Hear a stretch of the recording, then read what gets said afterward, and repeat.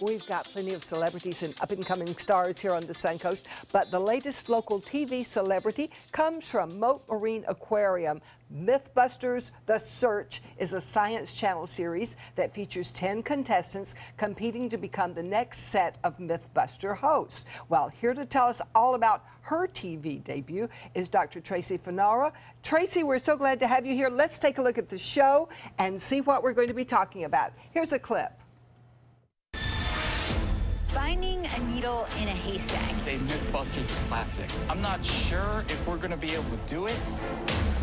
It's going to be like finding a needle in a haystack. Look at you! I love it! That looks like fun. Oh my goodness, Tracy, how did you get this opportunity? They found a video that I did, an environmental video. It was on stormwater quality at the University of Florida. Oh, wow. So And they that came found to you? Well, I think that somebody submitted it for me. Oh my goodness, But no one's admitted. Right. So did you audition for it, or did they just pull you in straight away? After they saw the video, they called me the next day and had a Skype interview, and then 3 weeks later, I was gone. You know, it's not usually that easy to get on national TV. I know. Whole lives trying to do this. I know. I got very lucky. Of course, your work with Mote Marine helped. Right. Right. You're a scientist. She is a doctor, you know. DR period in front of my name, I think. So what do you do at Mote that really helped prepare you for this?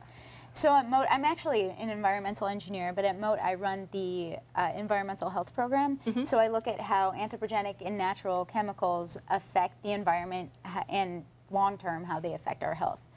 So science is really myth-busting, isn't it? Yeah. Yes, You know? that's true. That's exactly what you're Yeah, doing. so instead of a myth, it's a hypothesis. So on a regular basis, we're always testing myths.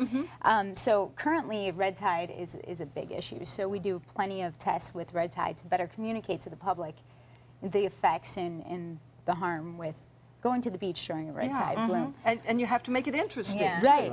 And today, the myth is, can you keep your hair straight in Florida in the winter? During the fog. Myth busted.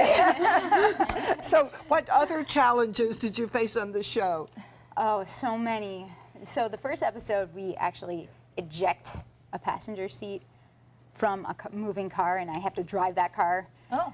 Yeah, and I'm not a good driver as it is. So I really wanted to step up to the plate and do it, and it was pretty intense. But Any secrets, you know, that they don't want the audience to see that are going on?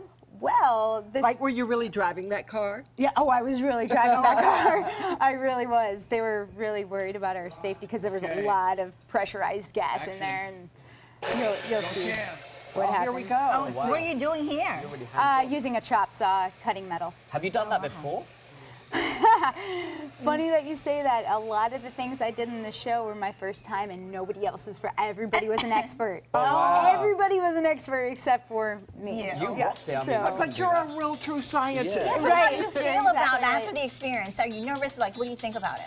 I'm really scared to see how it turns out. Like, I don't know what I'm gonna look like on TV. I've never seen myself on TV, so it's we have now. right. When does it start?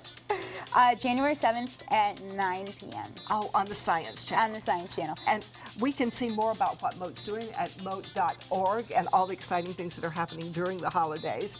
And we are really looking forward to seeing our big star up there. Next, we're going to have a fashion show. You can tell because Bobeth is dressed for it.